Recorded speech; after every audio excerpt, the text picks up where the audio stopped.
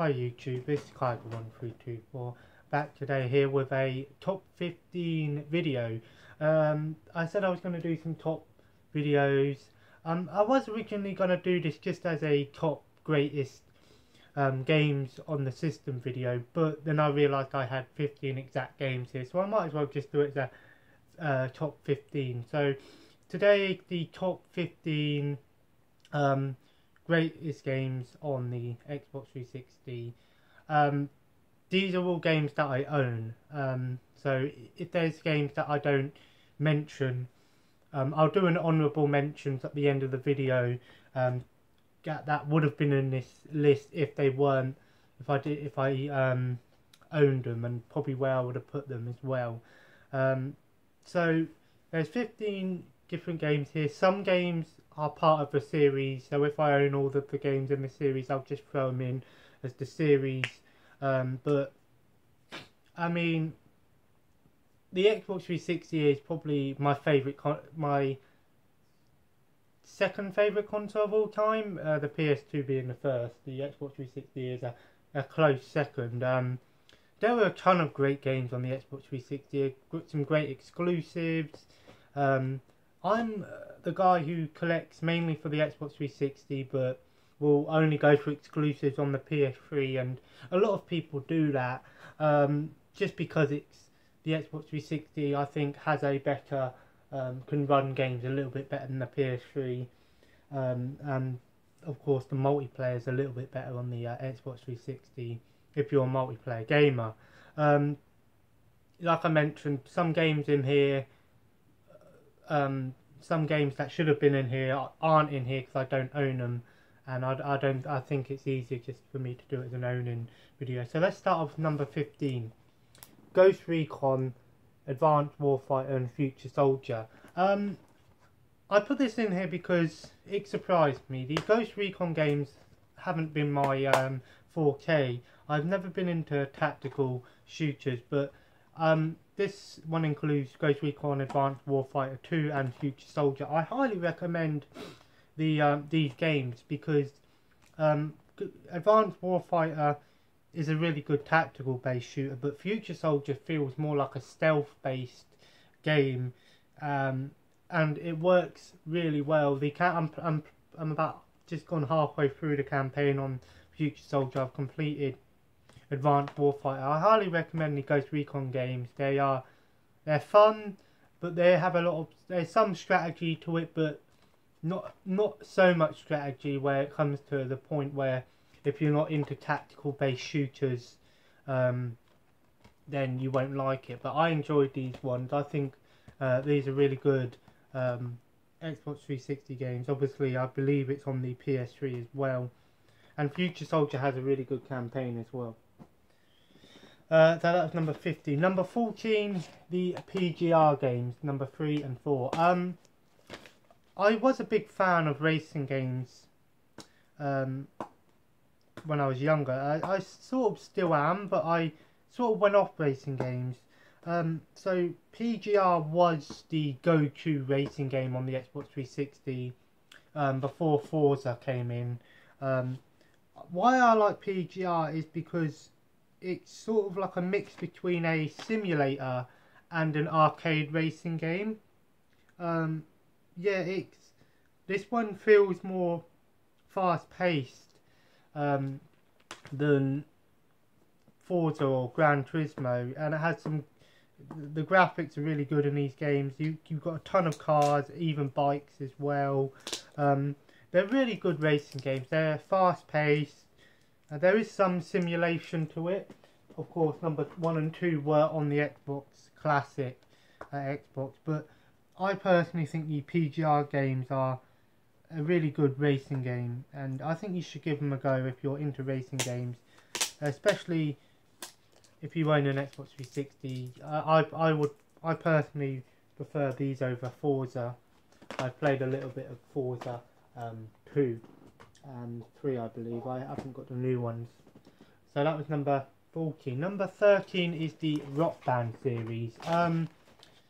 I was in two minds whether to put this one on here or Guitar Hero, but I put Rock Band on here because I think Rock Band is a little bit better in terms of having more fun, because obviously Guitar Hero 1, 2 and 3 obviously were really, it was just only the guitar, whereas Rock Band is more of a game that you can play with, you know, you can play with like 4 or 5 people. You've just got a ton of songs on here. You know, you can play, you know, well, you can pretty much play with a whole group of people, you know, a singer, 2 guitarists, the drums, and I believe Rock Band 3 had the keyboard as well. Rock Band obviously and Guitar Hero are sort of competitors, but I prefer Guitar Hero to play solo. But if you're looking for a really good, just a fun game to play multiplayer, I recommend the Rock Band games. That was number 13. Yeah, number 13. Number 12 is kind of a hidden gem, but still a fantastic game. Stuntman Ignition. This game is fantastic. It is a game of its own. It's like if you played the original Stuntman and you enjoyed it, I recommend playing this one because it takes what's great about the original Stuntman and makes it better. It's sort of like, I guess you could say, a racing game with action elements to it. You sort of have to, well, you're basically a stuntman. It's like you're in a movie set and you have to, it's a lot of trial and error, but this game is a lot of fun, and it's one of those games that you'll be pulling your hair out, but at the same time you're like, I'm going to keep going, and it's a really good game. So that is number 12. Sorry, I'm not very good at that. Number 11, I only have the third one here, but the Dead Space series. The Dead Space series, obviously the third one isn't considered to be, was some people consider it a disappointment. I can see why, because it sort of wasn't as scary, and it was, you know, but the Dead Space series are a fantastic horror experience. They are considered some of the scariest games you'll ever play. I personally don't get scared too much when I'm playing a game. Occasionally I might, but the Dead Space series is sort of like an over-the-shoulder. It's like if you took Resident Evil 5 or 4 and put it in space. I know it's an EA-made game, but this was one of those games where you don't really need a lot of DLC to play and enjoy the series. It's a fun game. This one you can do co-op as well, so that's why I have this one. It's dark, it's, you know, scary. You never know what's around the corner. You're just hoping that you're going to survive. And I personally think Dead Space should be on any top list, just because it's a really good sort of horror game that, you know, sort of needs to be revived, I guess. I guess they should do a HD remake of all 3 of them for the Xbox One and PS4. If that happened, I think it would do pretty well. That's number 11. Yeah. And so number 10, we have the Fear series. I was in 2 minds putting these on here. I think the Fear games are they're unique to some extent. They are a first-person shooter, and while Fear 3 sort of took away a lot of the horror, it's one of those games that it's a unique first-person shooter. It isn't just based going around killing monsters. You are sort of fighting, you know, soldiers and stuff, but you're also, you know, you have these special powers. You know, you can fight monsters, and I don't know how good the multiplayer was when it was first around, but obviously there's 4 Fear games. There's also one Extraction, which comes with 2 DLCs for Fear 1. The Fear games I've played Fear 1 and I may have played a bit of Fear 2. I need to finish it off, but I think they're really good. Excuse me, a really good first-person shooter, and obviously horror games. You never really know what's around the corner. This game will sort of spook you a little bit, so it's not a game for the faint-hearted. Not as scary as Dead Space, though, I don't think. So number 9 are the Saints Row games. I have the first two here. The Saints Row games, obviously, they were a competitor with GTA, at least these two. Sort of like a open world game, but they're more over the top. Saints Row is a game that, in my opinion, is not as good as Grand Theft Auto, but in terms of how fun it is, it definitely stacks up on the list for being one of the funnest games you ever play. Saints Row 1 and 2 are considered the better ones because that was when it didn't start getting weird and ridiculous. Saints Row 3 and 4, you sort of start getting superpowers and stuff. But these games are really fun. If you're looking for a game that's just fun and you can just fucking do whatever you want, I highly recommend the Saints Row games. These are a lot of fun, and they may not be the best when it comes to, I guess, story or something. There is some story to it, but it is just a game where you can just do whatever the fuck you want, and that's why the Saints Row games are on this list. So that was number 9, I think. What was it? I lose track. Yeah, number 9. Number 8 is the Fable series. I have only the Game of the Year edition of Fable 2, but all the Fable games are on Xbox 360, and they're exclusives.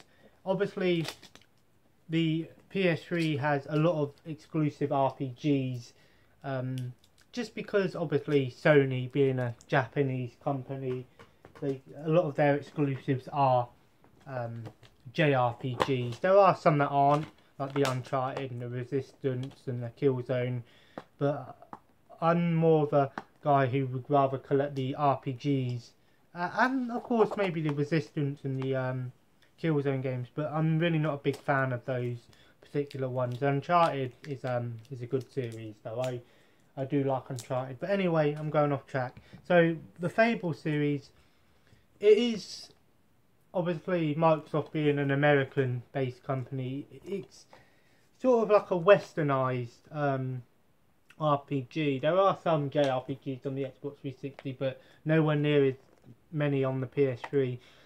This game is fantastic. It is, it's an open world game. It's very charming. It's got this nice charm to it where you really, what you do in this game does affect you in the long run. So if you're good, people will start to like you more. You can do, it sort of has like a sim feel to it as well, where you can sort of well, you can marry people, have a family, get houses, and you can buy like shops and things to get money.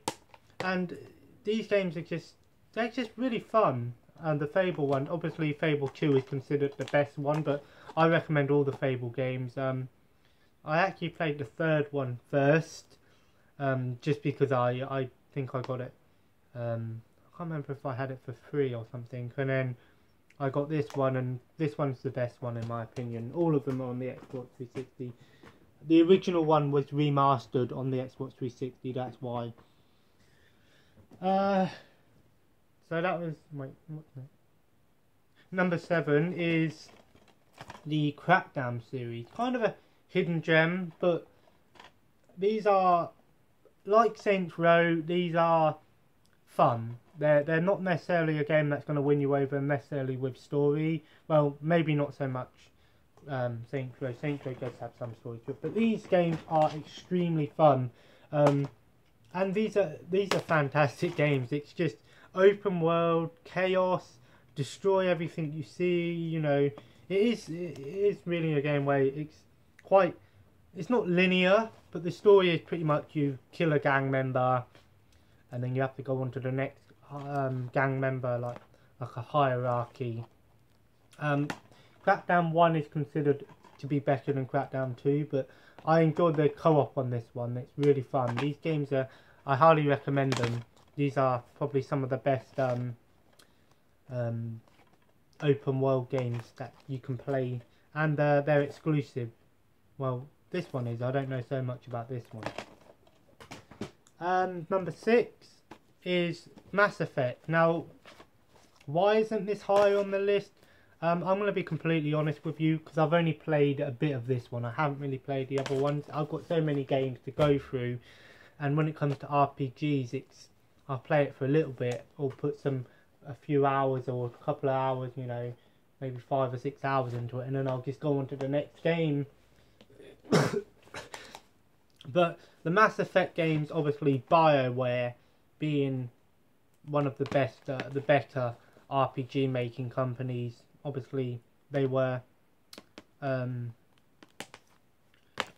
the Knights of the Old Republic games, the Star Wars games, and they're fantastic. The Mass Effect series is a really, really good.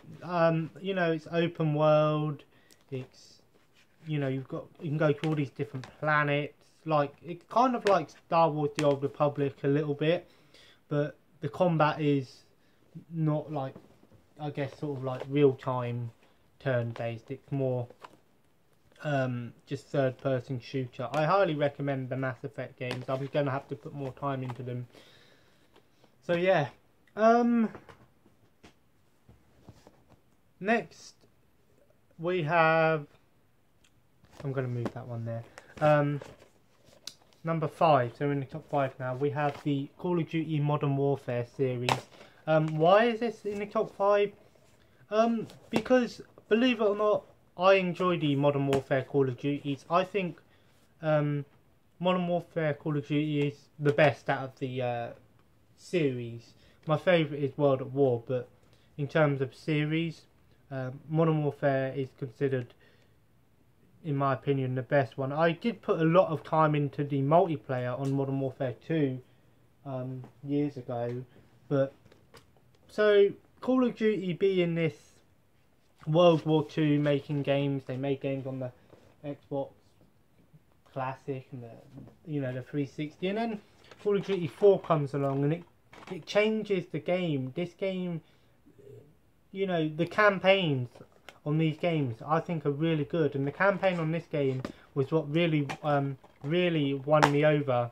And I know Call of Duty has gone off on this horrible direction, and I probably won't ever buy a Call of Duty game again, other than the older ones for my collection. But these ones are, in my opinion, probably the best in terms of story. The multiplayer is great as well. The multiplayer is, you know, it's more, I guess people would say hardcore, because there's no running up walls and jetpack and shit, which is, I think it's stupid. But yeah, this one has a great campaign, but my favourite campaign was on this one. It's fantastic. I remember the Chernobyl mission on this one. Number 4, the BioShock series. I'm missing the first one. I may have it as a digital copy. I think I have it as a digital download on either my Xbox 360. It might have been on my Xbox One, but it's still on my profile, so I'll get it back. The BioShock series is, again, like Mass Effect. I haven't really put much time into these particular ones. I have played BioShock 1. These are fantastic games. They are. I know BioShock Infinite is its own sort of game, but the first 2 BioShock games were, it's first-person shooter. It mixes horror with, I guess you could say, you know, the world is unique. You know, it's this underground, underwater world, and you get these magic powers and upgrades and stuff. Obviously, BioShock 1 was the game of the year when it came out, and these games are probably some of the best first-person shooters you'll ever play. Bioshock 1 and 2 are more horror-based, whereas this one's more of an open-world game. But I recommend the Bioshock series. Now we're into the top 3. So we have here Grand Theft Auto. This is 4. I would have 5 on here, but I don't have 5, so let's just say 5 is in here. But Grand Theft Auto, when the Grand Theft Auto 4 came out, it really upped the ante with open world games, because I know a lot of people look at Grand Theft Auto for 4 now and say it's not that good, but it is. These games are fantastic, because they compare it to Grand Theft Auto 5, and if you do that, if you compare Grand Theft Auto 5 to Grand Theft Auto 4, it's like comparing, you know, a PS1 to a PS4 in terms of hardware. Obviously the PS4's got better hardware, but these games are fantastic. Open world. I really like these ones because Grand Theft Auto 5 was sort of more lively. This game sort of got more of a dark feel to it, I guess you could say. And you know, open world, beautiful games. Obviously graphics on this aren't as good as the newer one, but again, you can't really compare them. I highly recommend these. I haven't played the Liberty City stories yet, or Liberty City episodes, or whatever you want to call it. So I'll be playing these after I've finished Future Soldier. Now, obviously, top 2, obviously, usual suspects. Number 2, Gears of War. I have here the limited edition Gears of War 2, but I have all of them as digital downloads. The Gears of War series, in my opinion, is probably one of the reasons to own an Xbox 360. When the Xbox 360 first came out, there was only, you know, Cameo and Perfect Dark Zero, games like that really didn't pull you in. It didn't make you want to buy an Xbox 360. Gears of War, on the other hand, that made you want to buy an Xbox 360. It was Gears of War, I guess you could say it's a genre of its own. I know in terms of not in terms of what genre the game is. I mean the type of world it's in. It's sort of, I guess, sci-fi with fantasy and steampunk, sort of. These games have fantastic story mode, co-op. The multiplayer is sort of, you know, it's fair. You don't feel like you're being cheated on the multiplayer. Obviously, you know, it's really a game that will pull you in, and it was one of the first games that I ever played that really pulled me into a game. And you know, I know my favourite one is Gears of War 3, but the campaigns on these games are amazing. You do sort of feel there are some sad moments from these games. There's some, you know, it's not a game that has a ton and tons of weapons and things like that, but it's what you get with these games that makes it so special. It perfected the cover-based shooter, basically. Cover-based shooters have been around for a while, but this game, the Gears of War, really made the cover-based shooter sort of work really well, and the cover-based system in this game are fantastic. Obviously, Gears of War 3, each game got better, other than Judgment was sort of a disappointment. Weren't a bad game, it just didn't have enough for you to make, you know, it didn't have enough multiplayer things. It was more based as a multiplayer game, and the campaign just wasn't as good. Gears of War 3 had an amazing campaign, and obviously the most notable thing about this game is it's gory as hell, especially this one. I highly recommend the Gears of War series. If you've never played Gears of War, or you don't have an Xbox 360 but you might be thinking about getting one, this is one of the reasons to get one. And number one, obviously, it's kind of obvious, Halo. I'm missing Halo 4, but the Halo series, obviously, being one of the most, it's a AAA game now. Obviously, Master Chief being one of the mascots, video game mascots now. He's well known. When you think of a video game mascot, you know, Mario was a well known one, and Sonic, and now Master Chief sort of up there with the players, I guess you could say. The Halo series, why was the Halo such a good game? Because it's one of those games, like Gears of War, it was sort of perfected what it was. It's not a realistic shooter, it's an arcade-ish shooter. You know, it's not a game that's gonna, you know, be super realistic and stuff like that. It's just a game that's extremely fun. A game that, like I said with Modern Warfare, had people brought it not just for the multiplayer, but for the single player and obviously co-op. The campaigns in this game are really fun.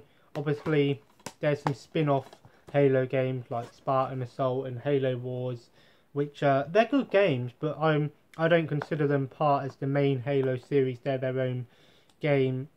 Halo Reach was my favourite because it had well, at least for the multiplayer and the Forge world. Halo 3 obviously probably has the best campaign of them all.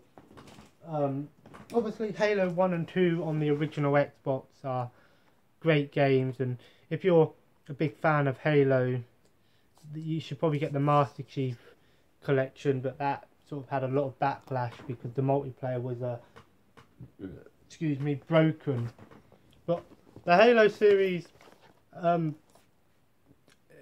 it's just one of the best first-person shooters, and a reason to own an Xbox 360. Just fun, amazing co-op games. You know, just, you know, get a couple of friends round, let's play Halo, and we'll play Halo. I know people sort of joke around about Halo and stuff like that, but there's a reason why Halo is up there with the best of the best, because it is the best of the best, and in my opinion, the best series on the Xbox 360 because of its, you know, it's Halo. It is the go-to game on the Xbox. Obviously, Halo 5 really screwed up Halo, in my opinion.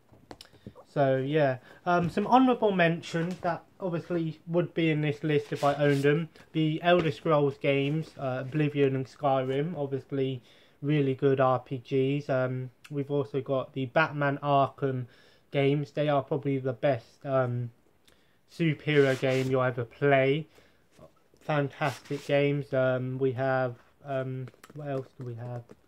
The Fallout 3 in New Vegas, again, fantastic. Forza, obviously, Xbox go-to racing games, you know, really sort of more of a simulator, not my type of racing game. I prefer Gran Turismo over Forza. Any others that I thought I should mention? Oh, Dead Rising. Dead Rising's an exclusive, and I believe it's an exclusive, at least the Xbox 360 ones. I know that game isn't without its flaws, but just the fun factor to that game. So, yeah, but if there's any games that you think I missed, just let me know. Let me know what your top 50 in Xbox 360 games are.